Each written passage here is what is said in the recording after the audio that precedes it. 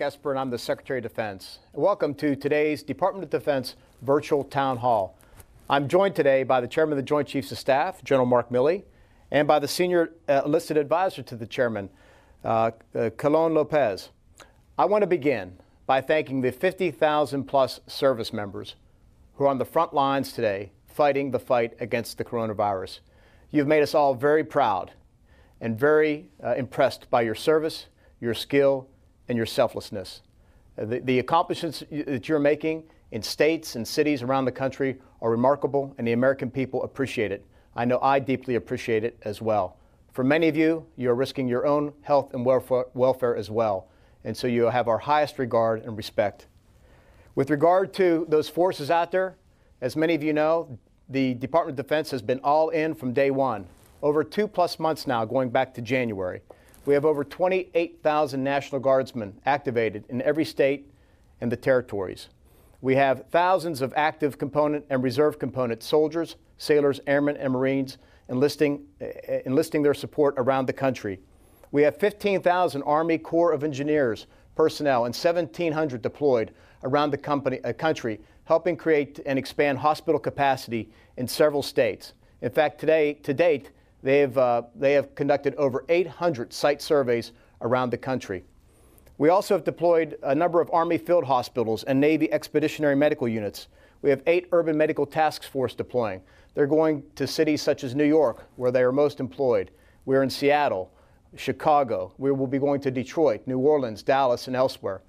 So those doctors, nurses, other medical professionals, and other service members are doing yeoman's work out on the front lines. The Mercy and Comfort, as many of you know, are also docked in Los Angeles and New York, providing critical support and prepared to address overflow capacity as needed. On top of that, we've provided a number of medical equipment to our colleagues in HHS and FEMA. We provided 10 million masks.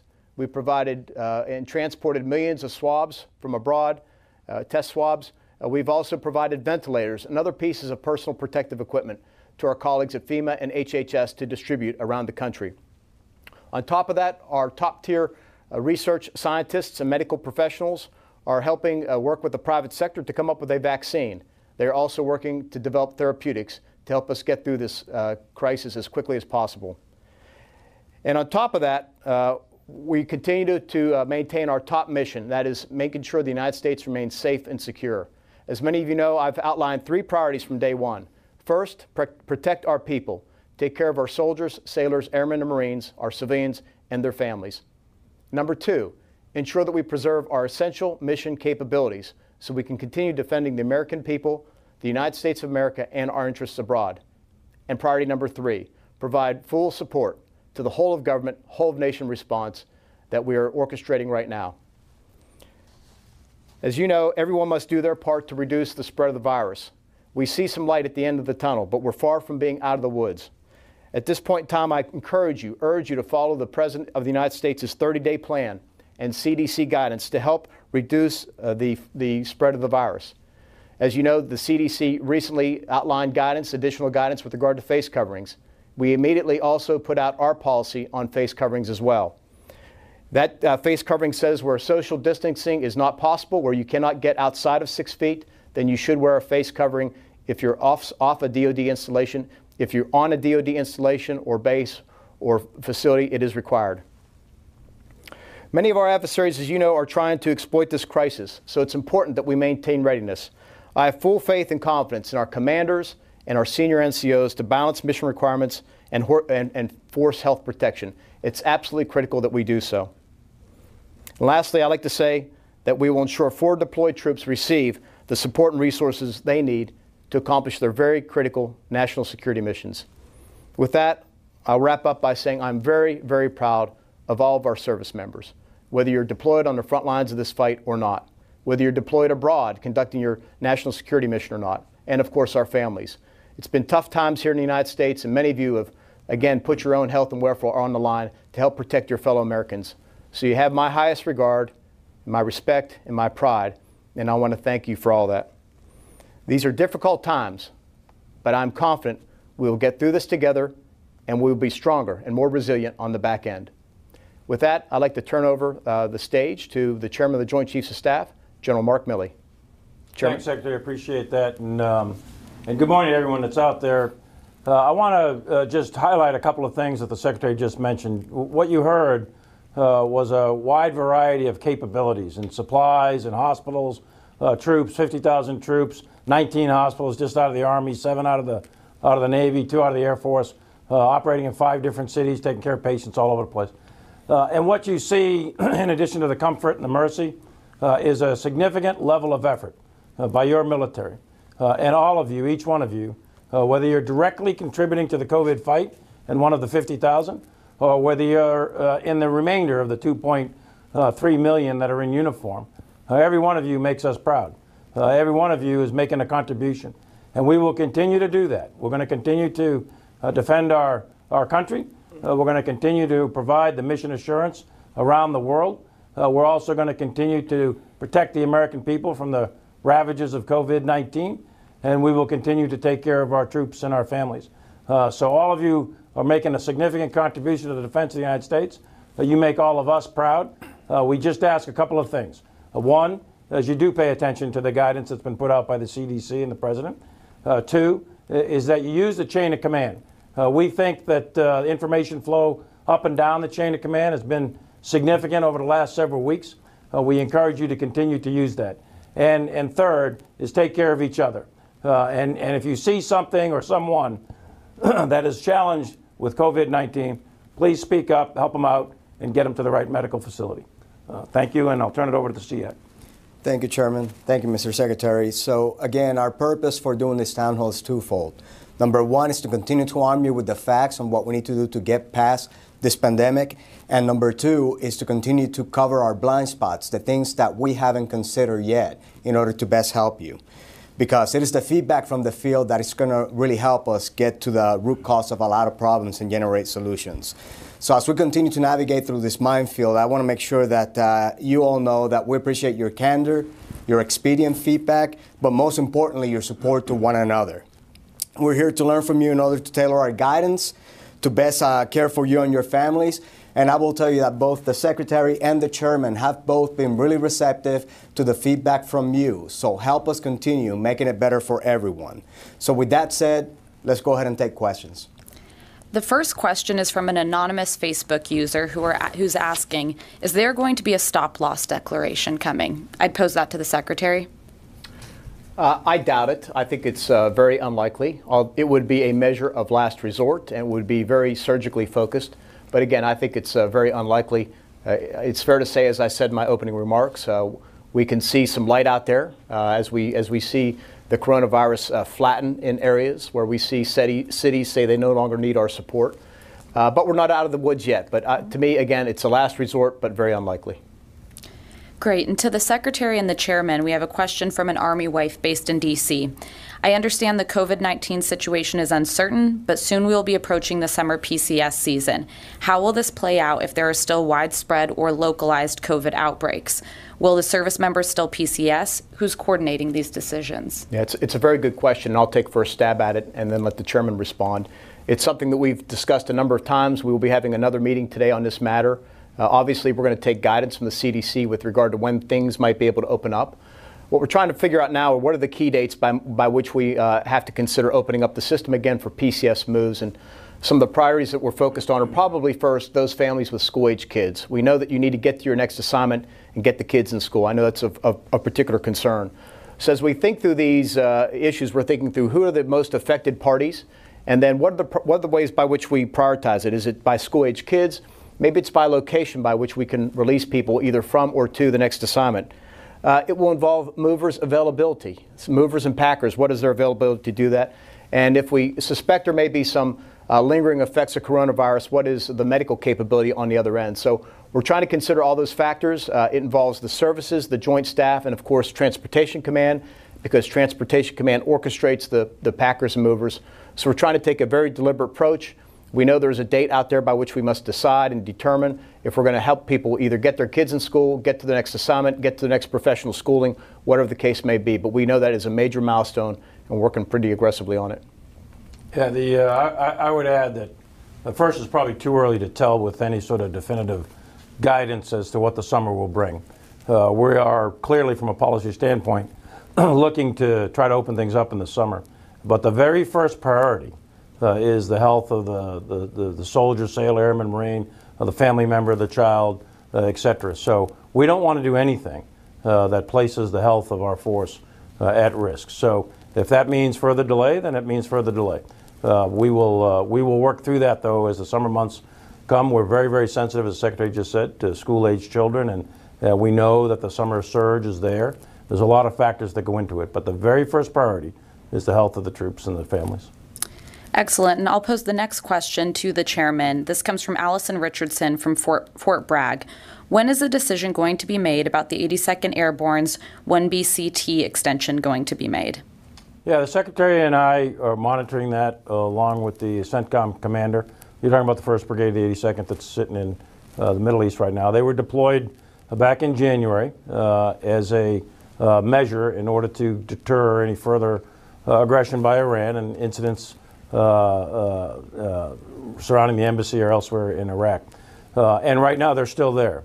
The COVID crisis came upon us midstream. We redeployed one of the battalions, one of the maneuver battalions, but the remainder of the brigade task force, the brigade combat team, has stayed there, in part because of the COVID crisis, but also in part because the situation with the Shia militia groups in Iran, et cetera, is not 100% settled down. So we're going to do what we need to do in order to protect our force, protect our embassies, protect our troops in Iraq. We have a mission to accomplish, and the 82nd is America's Guard of Honor, and they will continue their mission until such time as we think the threat has subsided. But we are monitoring it almost daily, actually, to determine exactly when to bring them home.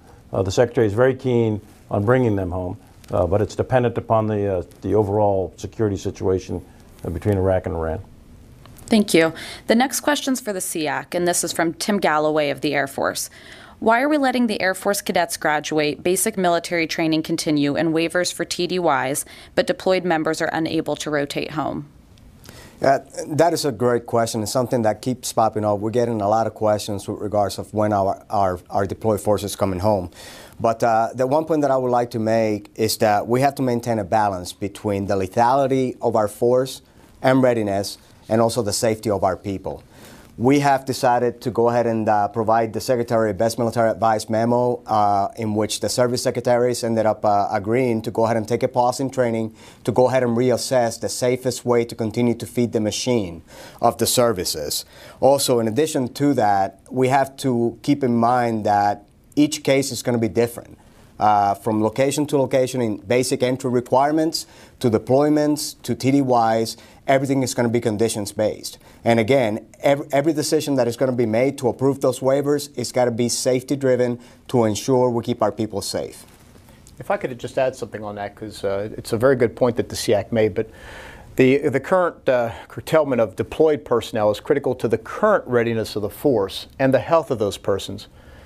It's vitally important that we continue to access folks into the armed services, whether they are officers coming through the Air Force Academy or enlisted personnel coming into any of the services' basic military training. The continued infusion of those persons into the force is critical to the future readiness of the United States military. And I know the services are taking all practical measures to exercise social distancing, to test young Americans coming into the service, taking considerable effort to make sure we get that right. But we must continue to maintain that pipeline coming into the United States military. And another question on PCSing. When will consideration be made for service members who PCSed overseas on a dependent restricted tour? My tour is up, yet I've been extended along with many others. And this comes from Chief Warrant Officer Benjamin Reidenhauer, who's based in Kuwait. Again, same answer really as before. The first priority is the health and welfare of the troops. So we don't want to be PCSing or moving anyone anywhere unless we feel very confident that all appropriate mitigation measures are in place for that individual. We're hopeful that we're going to open up here shortly. I don't want to put a date on it and get false expectations raised out there, but I think we're probably looking at opening it up sometime in the summer from a matter of policy. And yes, there is sacrifice if you're on an unaccompanied tour. Or an accompanied tour, for that matter. If you're being extended, there's a degree of sacrifice to that. But it's all being done with the intent of keeping you and your family safe. and that's why we put the stop move and rules into effect, and hopefully they'll loosen up here shortly.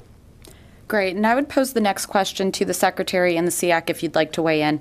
What measures will be set in place for transportation offices to ensure our packers and movers are COVID-free? Sure, will be part of the discussion we're having today and in subsequent discussions, how we make sure that our packers and movers are protected and our people are properly protected. So some of the things we will consider, of course, is should there be medical screening before they come upon our bases or come to people's homes or apartments. Also, they would be bound to follow our policy if it still is in effect with regard to face coverings. So all those things that we want to take into account to, again, ensure priority number one is met, protecting our service members and their families. Yeah, and also, you know, with the access to people's belongings and also the accordion effect that is going to be created because of the delay in moves, we also have to prioritize, you know, so there's going to be certain delays that we want people to be aware that we're going to be dealing with. But in the meantime, safety, again, is going to be paramount. Excellent.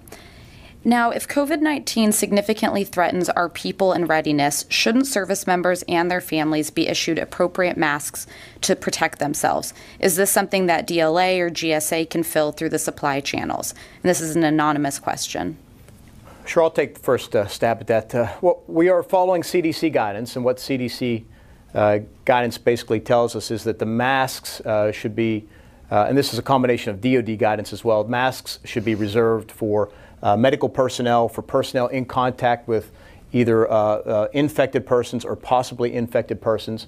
As many of you know, at this point in time, we've put out guidance that says, with regard to our own status, off-post, off-duty, strongly encouraged that you use a face covering. On post, required to use a face covering if you cannot abide by the social distancing rules that have been set forth.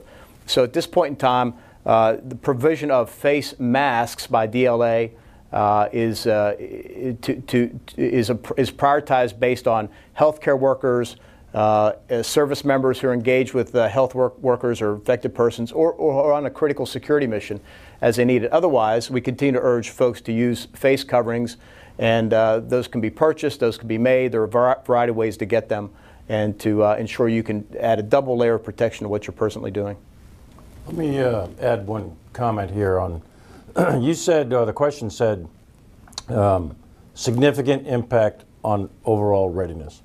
I just want to remind not only our troops and our families, but also our allies, partners, and our adversaries, that the U.S. military is a very, very large, capable force in all domains, in space, in cyber, and the traditional domains of land, sea, and air. And our readiness is still very high.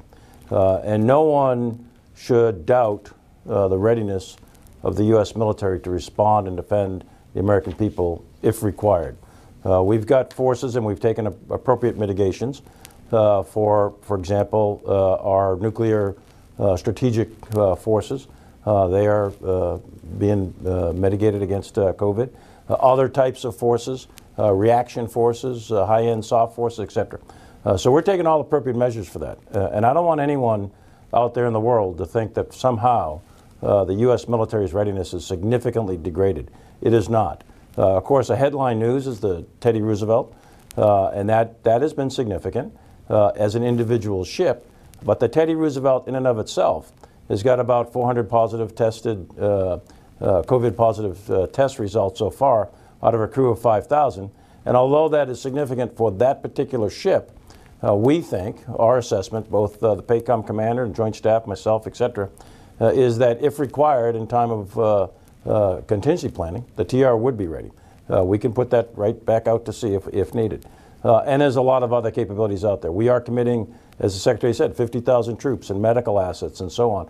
All of that's important. But if you look at supplies, the Secretary committed 10 million masks, for example. We had a 20% overage in our stockage. That's where those 10 million masks came from. So we are not depleting our readiness to anything that would jeopardize the nation from other types of threats. And I just want to clarify that because that narrative is a bit out there, and I want to make sure everyone clearly understands the readiness of the U.S. military is still strong, we're still capable, and we're still ready no matter what the threat. Thank you. And then the next question I would pose to the SEAC, will and this comes from Lieutenant Colonel Christina Hoggett at Peterson Air Force Base, will the maximum amount of use or lose leave allowed to be carried over because of COVID-19? Yeah, and this is something that we're currently working, and the three of us here, we're fully supportive of this initiative. We have to go ahead and make sure that our people are taken care of, and we realize the hardship. Spring break to begin with, and now, depending how long this goes, people are going to have some use or lose leave, and we want to make sure that our service members out there do not lose that entitlement. So, Chairman, anything else to add on that one? No, I think CX summed that up very well. Thank you. Great.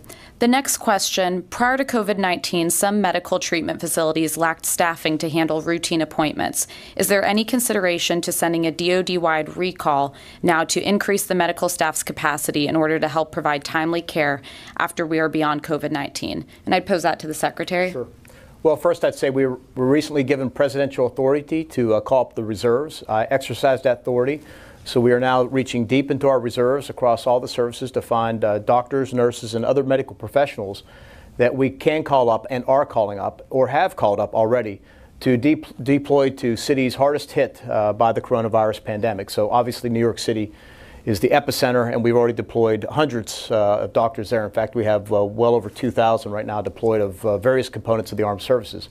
At the same time, we're also looking to tap into those reserves to backfill into our MTFs, our medical treatment facilities, those doctors, nurses, and other medical professionals who were deployed as part of that response in support of local and state authorities.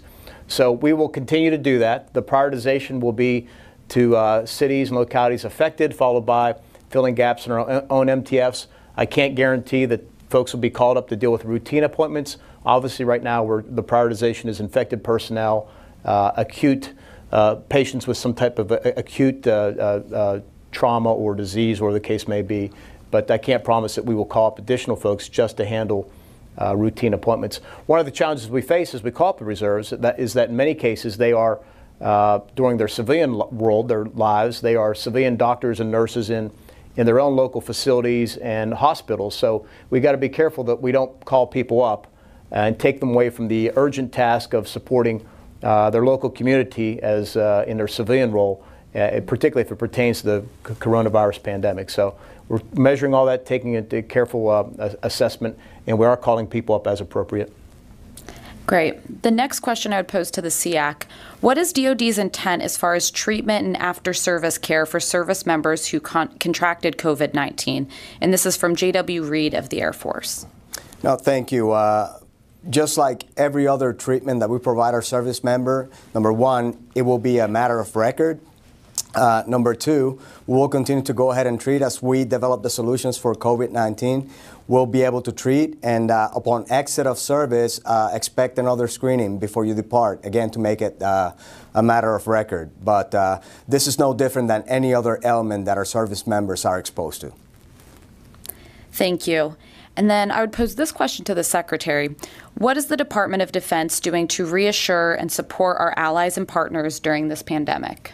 Yeah, it's a great question, and it's important that we continue to help our allies and partners and friends as we work our way through this pandemic. It's a global crisis, and it requires a global response, and we try and cooperate and coordinate as much as possible. I will tell you that I've been on the phone several times with a number of my colleagues, ministers of defense in other countries, whether it's been the Ukraine, Italy, Canada, a number of other countries that I've been able to reach out to. And I'll give you some anecdotes, if I may, in terms of how we've helped assist them. So we provided critical medical equipment and humanitarian cargo in the last couple months to allies such as Romania and Italy. We continue through our combatant commanders to provide health and basic education projects to 22 partner nations through our overseas humanitarian aid and humanitarian disaster and civic aid program. Our DOD laboratories are working hard too to provide biosurveillance in a number of countries.